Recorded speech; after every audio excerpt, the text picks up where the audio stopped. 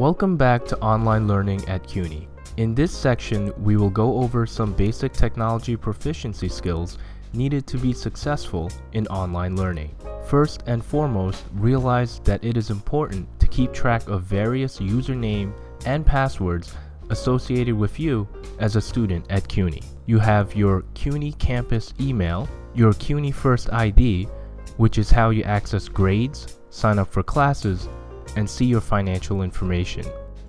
Finally, your Blackboard login credentials are derived from your CUNY First login. For example, if your CUNY First username is john.smith22, your login username will be john.smith22 at login.cuny.edu. The password for Blackboard will be the same as your CUNY First password.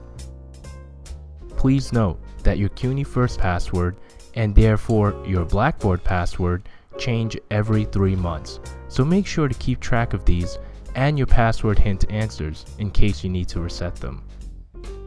As an online student, your primary means of contacts with instructors is your CUNY campus email.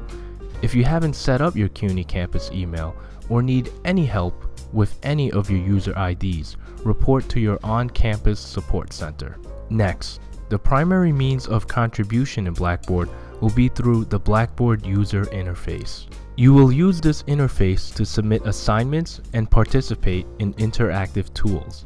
It is highly recommended that you use a word processor to type and save submissions offline and copy and paste into Blackboard. In fact, some instances you may be required to add an attachment, in which case this is a good habit to practice. Lastly, here are a few additional skills that are important to have in an online course. Good organization. Make sure to keep class resources and files appropriately named on your computer or cloud storage. Ability to search. If you aren't sure how something works, whether technically in Blackboard or content in a course, the internet probably has the answer.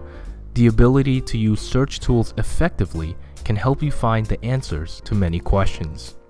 Time management. Online interactions occur on your time. It's important to set aside enough time in a week to complete any and all tasks required in an online course. After completing and passing the quiz in this section, proceed to Section 3, Using Blackboard.